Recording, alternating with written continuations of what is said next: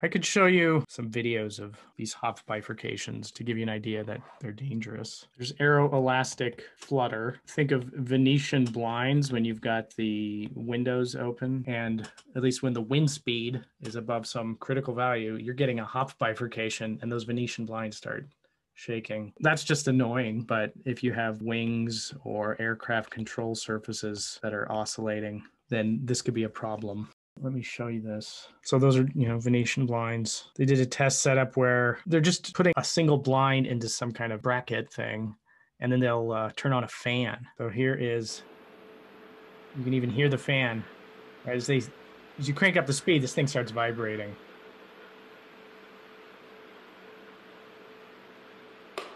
We're interpreting this as at low enough speeds, the straight configuration is stable and you're not getting this up and down vibration. It'll get damped out, but at large enough speeds, you do get that.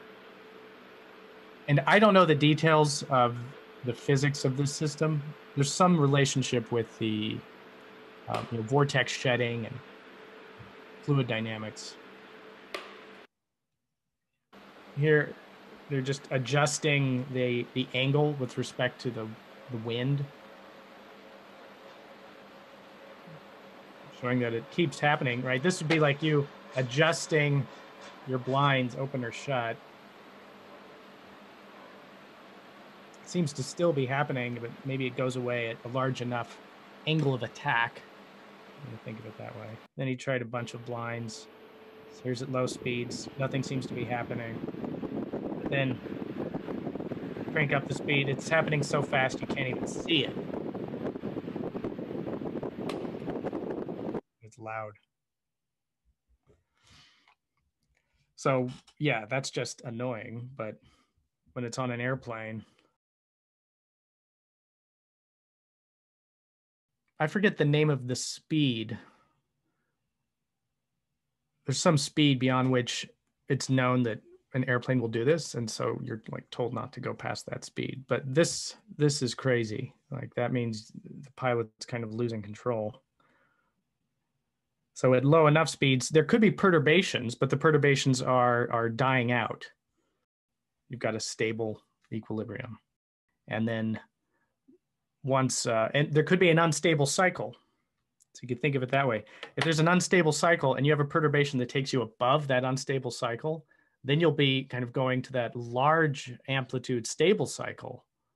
And once the unstable cycle has merged with the origin, now all you have is this large amplitude stable cycle, which is not desirable. You could have other cases where there's a limit cycle bifurcation. This was a subcritical Hopf examples, but you could get other things. You could get supercritical Hopf. We've seen some already and haven't really discussed it. There's a chemical oscillator, these oscillating chemical reactions that are an example of a supercritical Hopf bifurcation. Most chemical reactions, right, you get them started and they'll go to equilibrium. And it was this discovery in the 1950s by a Russian biochemist named Boris Belousov. And nobody believed him for a while. He kept submitting his paper on this discovery of a chemical reaction that seemed to be periodic in the sense that you could even see it. The chemical reaction in the beaker, it's changing color periodically. So it's not settling down, it's changing color on a time scale that you can see it. So Belousov did this in the 1950s and kept getting papers rejected. Like, no, this is crazy. This can't happen. Finally got it accepted. And then other people started verifying it. There was a grad student that later verified it in the 1960s, also in Russia, named Zhabotinsky. So this was the first verification. So now it's called the Belousov-Zhabotinsky or BZ reaction. And I'll show it to you so you can get an idea of what's going on here. It involves mixing a bunch of weird chemicals that I don't quite understand, like chlorine dioxide, iodine, malonic acid. But you can turn it into effectively a two-dimensional model. Here it is. You start with some water, add some sulfuric acid. And I think this mixing just makes sure everything mixes well. So there's a mixing going on. Malonic acid beats me with that is, I don't know what that is. That looks dangerous. And then whatever this is, again, looks dangerous. You wait a couple of minutes and then the magic happens. It's changing color periodically. So it's not settling down. It's changing. So it gets clear, it gets dark, it gets clear, it gets dark. And this was interesting because there are known biochemical reactions like the Krebs cycle that are known to not settle down to an equilibrium. But this is sort of a simple tabletop thing that was discovered. And now it's kind of the paradigm of an oscillating chemical reaction. People said, no, this can't have, it's like a perpetual motion machine. I don't know the details of it. If you wait forever, what will happen to this? Will it eventually settle down? I don't know. But on the short enough timescales where we can observe it, it forms a cycle. And that's kind of cool. If you write down the chemical reaction rate equations, non-dimensionalize them, you'll get something that looks like x dot equals, with some parameters, a minus x minus 4xy divided by 1 plus x squared. Y dot equals bx 1 minus y over 1 plus x squared. This doesn't look anything like what we had before. These denominators would cause trouble for me. So you've got this and x and y greater than equal to 0, a and b are definitely greater than 0. So we're only in the first quadrant. And we won't analyze this in detail. If you want to know more, you could look in section 8.3 of Strogatz. But one of the key things is there is a fixed point, and you could analyze what happens to that fixed point. It goes from being a stable spiral to an unstable spiral. And then if you were to evaluate something like parameters up above where you take 3 partial derivatives of the right-hand sides, you could show that a supercritical Hopf bifurcation occurs. So there's a fixed point which undergoes a supercritical Hopf bifurcation. These parameters A and B, I don't know exactly what they relate to. I don't know if it's the concentrations, like you have to put in a certain concentration for these reactants, or if it's related to the reaction rate constants, which are just sort of a kind of a law of nature thing that you can't change. What it looks like in terms of a phase portrait is this. Before the bifurcation, everything really is settling down to equilibrium. So this makes sense to people. But you can get a case where there's a stable limit cycle here. The fixed point, maybe I'll draw the fixed point. Here's the fixed point before bifurcation, fixed point after bifurcation becomes unstable, and you have a stable limit cycle. And in fact, you could look at the parameters in the parameter space of A and B, look at where the bifurcation occurs. Remember, these were non-dimensional. When you're in the right range, so this says over here on the right phase portrait, this was A equals 10. B equals 2. We're down here. And then A equals 10, B equals 4. Kind of up here. So right on the two sides of that boundary, but you could look at the entire thing and get an idea. So that's before the bifurcation, and then this is after bifurcation. I could also show you a nice little video of what the bifurcation looks like. You could look at just the vector field, or you could look at this. So this is showing sort of the standard supercritical Hopf bifurcation. It's written in terms of Cartesian. There's the phase plane on the left. It's showing the nullclines. And then on the right, we're showing x, y, and mu. So this is going to go from a negative value of mu. You see negative mu equals negative 0.277. And then as this gets closer and closer to the bifurcation, now we've got this stable limit cycle. And so it's showing in purple the unstable fixed point, and then green that stable limit cycle. So it's it's like an animated version of those schematics I showed before. And you might wonder, like, what happens? This is just the local picture near the bifurcation. You could have multiple things going on. You could have like a bubble where there's a Hopf bifurcation, and then you've got this cycle that then shrinks back down in another Hopf bifurcation. I call it a bubble. I don't know what other people do, but if you have a parameter, and let's say you've got some stable fixed point, and then it goes unstable, becomes an unstable spiral, and then it's stable again. And then you could have a limit cycle. A Hopf bifurcation happens, and you have a limit cycle that then closes back up and another Hopf bifurcation. So just in that range, you have a limit cycle. So at these 2 points, we might label those as H, right? H equals Hopf bifurcation. So it's not like these things will increase without bound.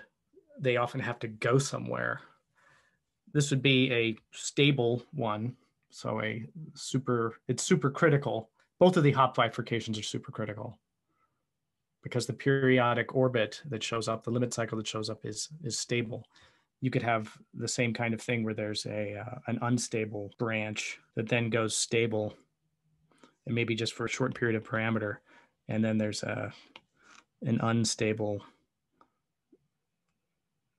And these things about how the amplitude grows are just very close to the Hopf bifurcation. Maybe we call these H sub, and then these would be H sub. H sub is a subcritical. I guess I should make that dashed, right? Just to kind of continuity.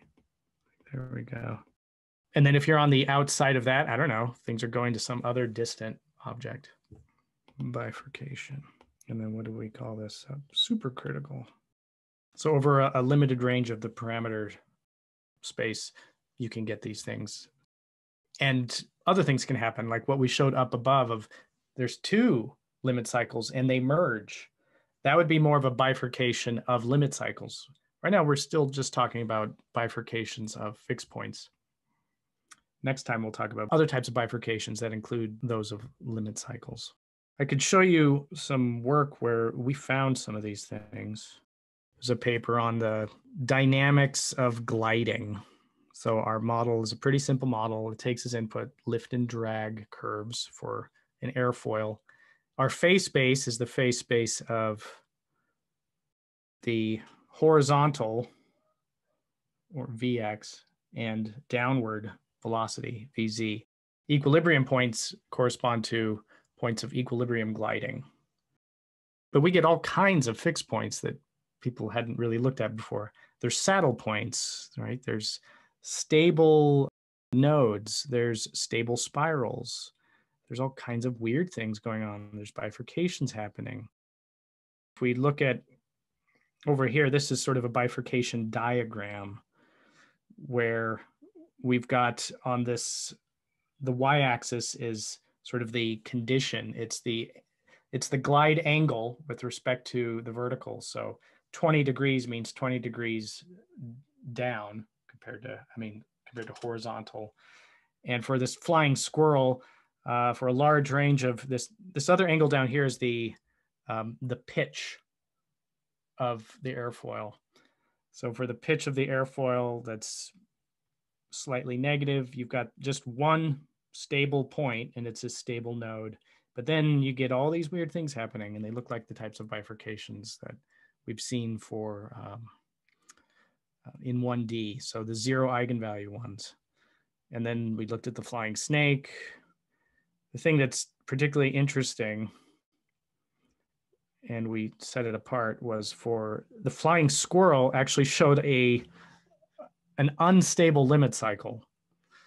So for some values of the parameter starting over here, like negative 10 degrees, this 10 degrees, think of this as the mu parameter.